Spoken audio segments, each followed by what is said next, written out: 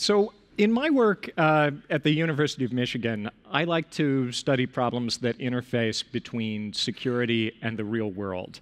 And there isn't really a problem to me that does that in a stronger way than the idea of using computers for the democratic process. So studying security in voting is fascinating both because of its real-world importance and because the shape of the problem is so unique and interesting.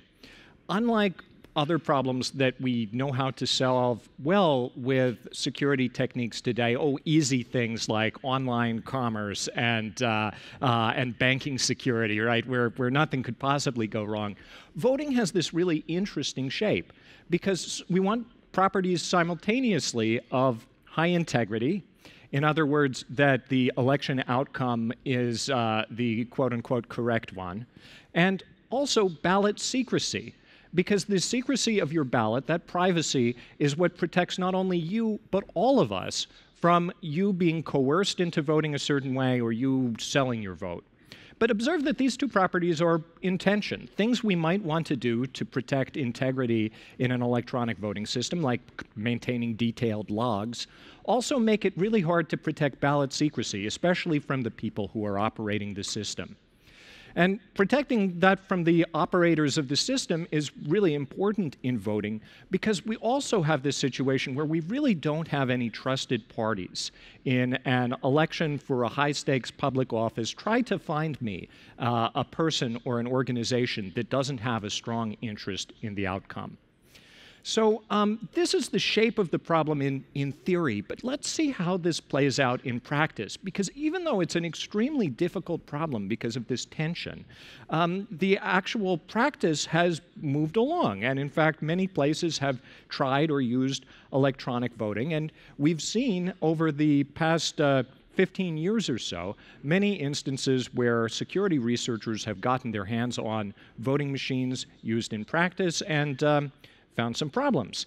And those problems stem from the fact that an electronic voting machine you might see in a polling place, something like this, under the surface is really a lot more like this. E-voting security from a systems perspective imports almost all of the problems of systems security more broadly.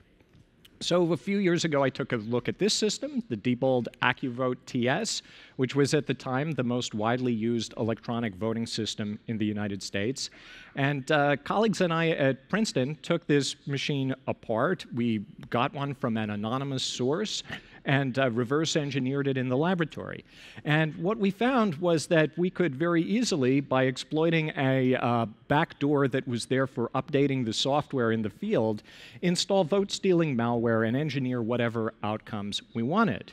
But not only that, we could also exploit the power of computing to make a new kind of attack, something that wasn't possible in traditional elections, which is that we could make a vote-stealing virus that would spread from machine to machine in the course of a normal election cycle and let us compromise the outcome in an entire state just from one infected machine.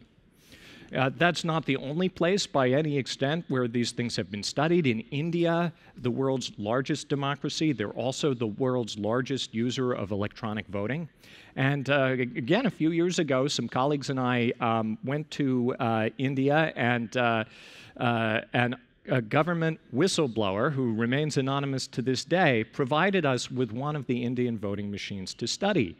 And even though the government claimed that these were absolutely secure and tamper-proof, we found some ways to engineer very low-cost attacks on the hardware that would allow us to make the machines behave dishonestly by replacing parts in the field that could be done by at very low cost by attackers with minimal skills. Today, new attacks against polling place electronic voting machines are practically assumed by anyone with a computer security background. So it's really not interesting as research to show that yet another one of these is broken. So a couple of years ago, when some colleagues obtained this machine, the Sequoia AVC Edge, which is still used in some parts of the country, Ari Feldman, another professor, and I spent a long weekend reverse engineering it for fun. And we turned it into a Pac-Man machine. So the point is that today it's well understood that this simple model of electronic voting in the polling place, where you have a machine that's just collecting votes in memory, that's the only record, it's under the control of computer hardware and software that can be manipulated. This model is no longer a safe and respected way of counting votes. And today I'm happy to say that because of the work of many researchers in this field, more than 70% of American voters get to see some physical record of their vote that's safe from computer-based tampering. But what's next? So internet voting is the big question today because I'm a technologist, most or all of you are too, and we live on the internet. Right? It would be so great if one of the things that we could do with the internet was cast our votes.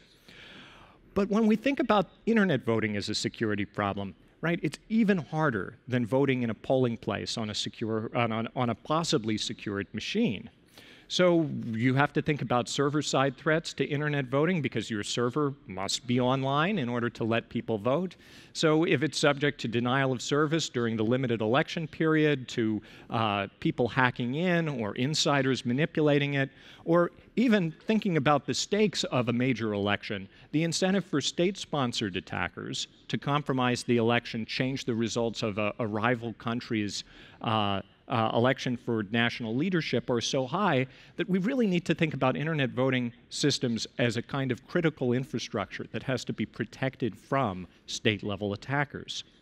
And then on the client side of internet voting, things look pretty grim there too, because you're thinking about voters casting votes from their untrusted devices, and they're going to fall for all the same attacks that users do today, to phishing, to decoy websites that claim to be the real election, to malware on their clients, and we know that an enormous fraction of clients already have malware. Okay, so those are some of the issues, but how does this play out in practice? And I'm going to use the rest of my time to give you a couple of stories about internet voting systems that have been attempted around the world so far, and we can see what actually went wrong. So the first story is in Washington, D.C., where in 2010, the District of Columbia government designed an internet voting system to let absentee voters abroad and military voters cast their votes remotely using a website. And they did a lot of things right. They hired good developers, they open sourced the system, they solicited public input, they even decided to hold a public challenge a couple of weeks before the general election where anyone from the public who wanted to try to hack in and show that the system was vulnerable was invited to. It's not every day that you get invited to hack into government computers without going to jail, and so my students and I couldn't resist taking them up on that. So let me show you what the system looked like. A pretty nice web design here. You log in through this website, enter a PIN that you got in the mail a few weeks before the election. You download your ballot as a PDF file, fill it out in Acrobat or something, and then upload it back to the system. Now, this convoluted process is because what they ultimately want to do under the regulations is have the same ballot design for everyone and just print these out later in order to count them with postal votes.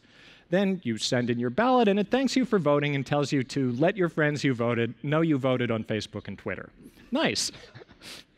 All right, so my students and I, who are, just PhD students in computer science, not professional hackers or champion CTF folks, decided to take a look at this. So what we did was we started by just going through the source code that was publicly available, and it was written in Ruby on Rails, a reasonable choice for something like this. And we went through this, and none of us had ever done any programming in Ruby before, but we still sort of followed along the attack surface. And after a few hours of reviewing the source code, we noticed this line here. And what's happening here is the server is processing each uploaded ballot by encrypting it using the GPG command. And it encrypts it using a public key so that the ballots can't be read by someone who breaks into the server. They'll later be transferred to another machine and decrypted with the private key, which is kept offline. So the problem we noticed here was there. The developer here has used double quotes instead of single quotes. That let us change all the votes. And here's why. All right, so the framework they're using processes encrypted ballots after they're stored under a temporary file name.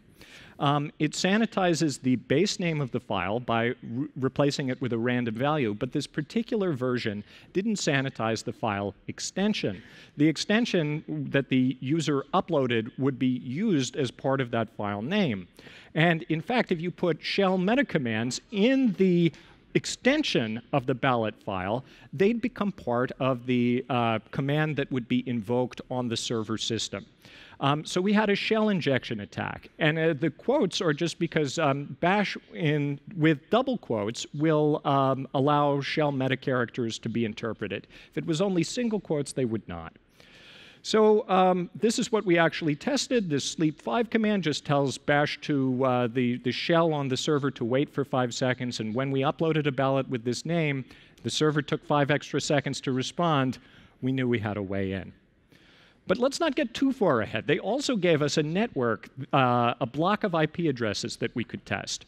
And what we found when we went through this was a lot of other interesting devices that would also potentially give us a way into the system. Terminal servers with default passwords plugged in by serial cables to all of their router infrastructure, for instance, that was going to be used in the actual election. We also found these very nice IP cameras just sitting on the network with no passwords or anything that had views into the data center, so we could see the election server hardware if they were changing it or upgrading it. We could see the system administrators, what times they were at work, when they were in the data center. It also let us, like a real attacker, get some sense of whether our actions in trying to tamper with the system had been discovered, because until the moment when they found out, everything seemed normal. But, oh, here's the night watchman. We could see when he was making his rounds. But when they found out that they had been attacked, they came bursting into the server room and were none too happy. But I'm getting ahead of myself. The actual attack. The first thing we did was we waited until after 5 o'clock when we knew they went home, thanks to the cameras. And then we started exploiting this shell injection vulnerability to run commands on the servers. The first thing we did, just like a real attacker would, wasn't to change the votes, but to steal anything that would help us get back into the election servers later in case we were discovered and cut off. The system would never be as secure again. After that, we changed all the votes. And we replaced all of the ballots on the server with our own ballots, with write-in candidates for the names of evil AI and robots from the movies and sci-fi. Who would the computer want to win? All right, after that, we rigged the system to replace any new votes with our slate of evil robots. And we added a backdoor that would reveal any new votes and violate secret voter privacy. Just let us know how people really tried to vote. Then we cleared the logs, and we left a calling card, just so they would have some sense of who had done it. What we did was we changed the thank you page at the end to add this code. After a delay of a few seconds, the voter's computer starts playing the University of Michigan's football fight song, which goes, "Hail to the victors," etc. Now, DC did a very smart thing. They eventually discovered this when someone else testing the system wrote in to say, "Everything looks good, but I don't like the music at the end. It's too distracting." But they did a very sensible thing. They didn't use the online ballot return portion in the real election. They just let people print out a blank ballot and mail it back. So this is great because there's no single point we can hack into anymore and change all the votes. Yeah, the mailman in a few places might be dishonest, but I can't change all the votes and the election result from Michigan. So I want to give you a second case study, and this is more recent. So this is just earlier this year in New South Wales, Australia, where the largest ever internet voting deployment was conducted. So New South Wales has been experimenting with online voting for several years, and in 2015, they deployed a system engineered by online voting vendor Seidel that was designed to let absentee voters cast their votes, and it received more than 280,000 online ballots. They said the system allowed people's votes to be completely secret, it's fully encrypted and safeguarded, it can't be tampered with. Well, let's see about that. So Vanessa Teague, who's going to be speaking at the end of this session, and I got together, and Vanessa is based in Melbourne, so she's been interacting with and studying the Australian online voting attempts for years. we together started looking at the system, and this is just quickly what it looks like. There's, you go to a web page managed by the Electoral Authority and log in. You then fill out your ballot, and Australian ballots are hopelessly complicated. I think they're, what, more than 100? How many candidates? 300? Yeah, something like 300 choices you have to make on here. And then you upload the ballot. The system thanks you for voting, and it gives you a receipt number. And this number you can use to actually dial a telephone number, punch in the receipt number you get here, and the telephone system will read back how you voted. Now, this is not really at all privacy preserving. This is a total disaster from a point of view of coercion, but this is what they built. So what could go wrong here?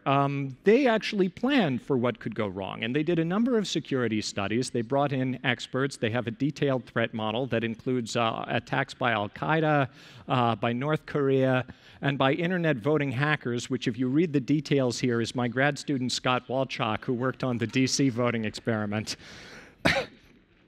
So anyway, the election took place in the middle of March during 13 days. And due to various constraints, I landed in Australia the day before the election system opened. And after recovering from the jet lag, Vanessa and I started looking at the site. So we did the basic tests that you would do with limited time to try to determine whether there were classic web attacks this was vulnerable to. And we also ran the HTTPS URL through SSL labs and other tools to look for known vulnerabilities there. And we didn't find anything. In fact, it looked like the SSL configuration was really good. But then we noticed one thing, which is that the server imported some other JavaScript from an external site, from a tool called Piwik Pro that's used for analytics. And when we ran the Piwik server through SSL Labs, this is what we got. The server turns out to be vulnerable to the Freak attack and to have other configuration problems. So Freak and Logjam were two TLS vulnerabilities discovered in 2015, and both allow you to downgrade a vulnerable server to export-grade cryptography and then to arbitrarily read and change the connection content. So Freak affected most major browsers. It was discovered in March, patched about a week before the election. Many browsers still not patched.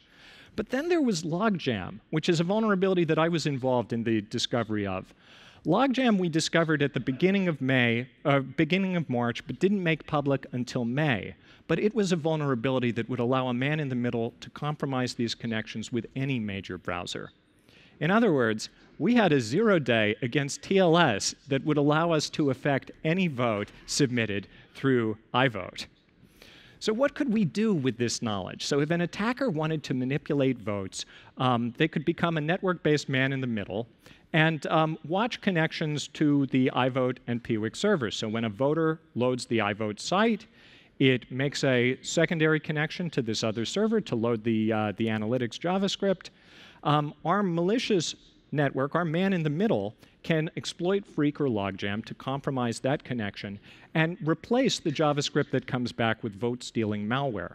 That malware then runs within the origin of the iVote site and can allow us to substitute fraudulent votes for any affected ballot. So the one last thing that we need a way to do is to defeat that pesky telephone-based verification system. And how do we do that? So it turns out the verification as designed was really easily sidestepped. And there are many different tricks that an attacker could use. One is just to delay showing this receipt number for a little while in hopes that the voter doesn't care, doesn't want to write it down, just closes the window. If the voter closes the window, the attacker submits a fake ballot. Otherwise, if the voter has a chance to write this down, it submits the real ballot. Another thing you could do is just replace the telephone number that the voter is supposed to call, which is only something that the voter gets through these websites. So if you're a man in the middle, that's easy to do as well. And in fact, that I think was my cell phone number in Australia rather than the real one. Verification should be a fail-safe mechanism, right? If you have to rely on it for the security and integrity of your election, your security has already failed in another significant way. So we went public with we discovered the attack in the middle of the election, unfortunately. And we did disclose it promptly to the election authorities via the Australian CERT. But by that time, over 66,000 votes had already been cast while we had a live vulnerability in the real election system. In contrast, the closest margin was only about 3,000 votes. So the future, what's next for internet voting? Well, in California right now, there is an initiative that they're trying to get on the ballot, that a group is trying to get on the ballot, that would essentially mandate that the Secretary of State of California implement online voting. The technology, however, is not ready. And what we have to take away from these case studies we've seen so far is several lessons about why this is challenging. So first, that internet voting involves some of the most challenging open problems in computer security. We have to get these things right. Second, that the commodity tools and frameworks we use for other applications are too fragile for something as critical as determining who's going to lead the nation. Voters have good reasons to be skeptical. The history of these systems, everything we've studied so far, shows problems can happen. New systems need to earn their trust. And my take, based on everything we've found from researching systems deployed so far, is that it's going to be decades, if ever, before the technology used for security is at a point where online voting can be done with high confidence, and that this is going to take fundamental advances in the way we approach security. Thank you.